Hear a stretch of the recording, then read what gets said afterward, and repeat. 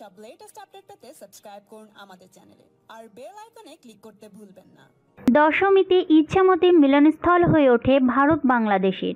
সীমান্ত না পেরোলেও দুধের মানুষ এই নদীতে বিসর্জন দিতে আসেন, যা এক অপরূপ দৃশ্য। আর তা দেখতে বিভিন্ন প্রান্ত থেকে ভিড় জমান সাধারণ মানুষ। এই বছরও উত্তর চব্বিশ পরগনার বসিরহাটের টাকির ইচ্ছামতি নদীতে কঠোর নিরাপত্তার মধ্য দিয়ে শুরু হয় প্রতিমা বিসর্জন। ভারত ও বাংলাদেশের মধ্যে দিয়ে বয়ে চলেছে ইছামতি নদী। এই নদীর দুই তীরেই চলে প্রতিমা বিসর্জনের পালা। দশমীতে মূলত বাড়ির পুজোর ঠাকুর বিসর্জন শুরু হয়েছে ইছামতি নদীতে। তবে বিসর্জনের দিন অবৈধ অনুপ্রবেশ ঠেকাতে কড়া নিরাপত্তায় মুড়ে ফেলা হয় টাকি শহর।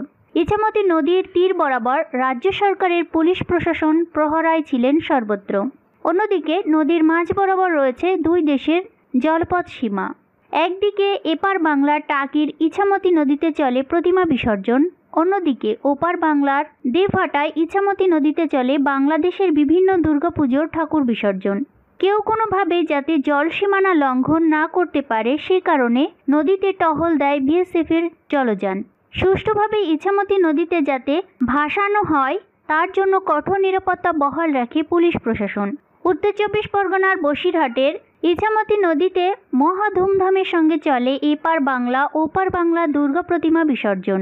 উত্তর চব্বিশ পরগনার টাকি ইছামতি নদীতে এপার বাংলা ওপার বাংলা মাঝ বরাবর সীমারেখা নিরাপত্তায় মুড়ে ফেলে প্রশাসন। আর এই ইছামতি নদীতে বিসর্জন খতিয়ে দেখলেন বসিরহাটের তৃণমূল সাংসদ তথা অভিনেত্রী নুসরত জাহান। টাকির ইছামতি নদীতে দুই বাংলার দুর্গা প্রতিমা বিসর্জন এতদিন সিনেমাতে দেখেছেন, বিভিন্ন বই ও উপন্যাস পড়েছেন, কিন্তু আজ সাংসদ তথা অভিনেত্রী নুসরত জাহান প্রথমবার দেখলেন এই বিশাল কর্মকাণ্ড। আর এই শান্তি ও সম্প্রীতির এই বিসর্জন পর্ব দেখে অভিভূত অভিনেত্রী নুসরত জাহান।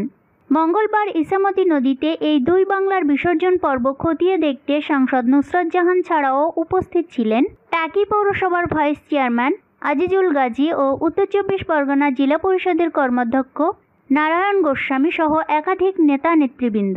বসিরহাটের সাংসদ এদিন দুই বাংলার বিসর্জন খতিয়ে দেখতে এসে রাজ্যবাসীকে সাম্প্রদায়িক সম্প্রীতির বার্তা দিয়ে বলেন, যেভাবে ইছামতি নদীর দুই তীরে দুই দেশের প্রতিমা বিসর্জন হচ্ছে তার ব্যাখ্যা ভাষায় প্রকাশ করা সম্ভব নয়।